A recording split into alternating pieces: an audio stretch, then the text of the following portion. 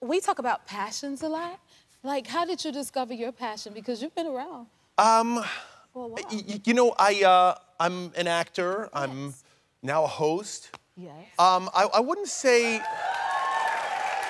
That can move, too. You know, when I was younger, I got into a lot of trouble for...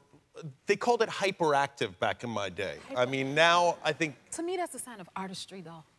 Yeah, I mean, I don't know how artistic I was in my hyperactivity, but I was just always someone who... I was told to shut up. I was told I spoke out of turn. I was told, you know, to calm down, to stay still in your seat. And it's so funny. When I was a kid, I was in that movie Stand By Me with the 4 boys. And there we are right there. Look, how old were you there? I'm 11 years old there. I'm 11 years old there. It's so funny, isn't it? Oh, my goodness. It's crazy.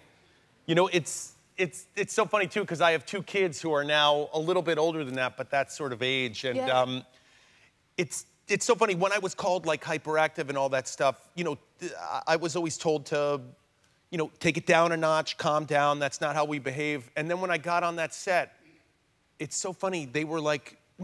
We love that energy. Yes. Keep it going. And it was so funny. It was almost like a switch went off in my head. Like, wow, all those people are wrong. This is where I belong. Exactly. Exactly. That was it bursting through your expression of self, don't you think? It truly is. I'm so grateful that I had that experience because, I mean, I don't know what would have happened if I didn't have that experience. I'm so fortunate, you know? Yes. And we're grateful to have you. And it's so funny having kids now who, like, you know, specifically, I have 2 children who are twins. And they're about the same age as your son. They're 13.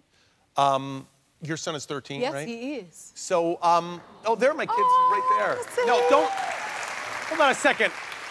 Don't, you don't live with them. You don't know. What are they into? They're into, you know what they really love are their phones. I understand. What are we gonna do about this? I've been trying to figure out, maybe we could figure it out together.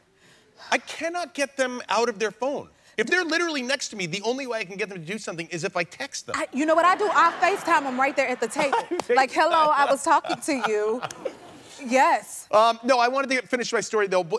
With them, with one of my kids, I do notice that one of them has those same sort of traits that I had, where they're a little out of line at times and everything, and we're putting her into drama at school. I mean, as you should. Yeah. I wonder what is it like to have you as a dad? It's terrible. It's terrible. I embarrass them as much as I can, especially now that they're attempting to enter, like, dating stuff. Oh, yeah, that's different. What is it like with having a girl? Because, like, my son is 13. Yeah, I have a deal. Actually, I would be okay with, I saw your son backstage. I would be okay with him dating my daughters. That would be okay. He seems to be, like, a very... You hear that, Dave? Okay. He said hello, he looked me in the eye, he, like, did all the things that none of the dudes that my girls hang out with do. I mean, like, every guy, it seems like the kids these days are like, oh, hey. Yes. What's up, Mr. Yo, what's up, man? It's not what's up, man. Like, no, when you were younger, weren't you like, yes, hello? The way they communicate is so odd today. I say that all the time. Do you think it's harder for them today as before, like from the 80s? I do, because, I mean, we didn't have phones. I mean, I think it's just phones. We were forced to communicate and... Yeah, I mean, like, now my kids just speak, like, in emojis, like, yeah. I don't want to... Dad, what are you like?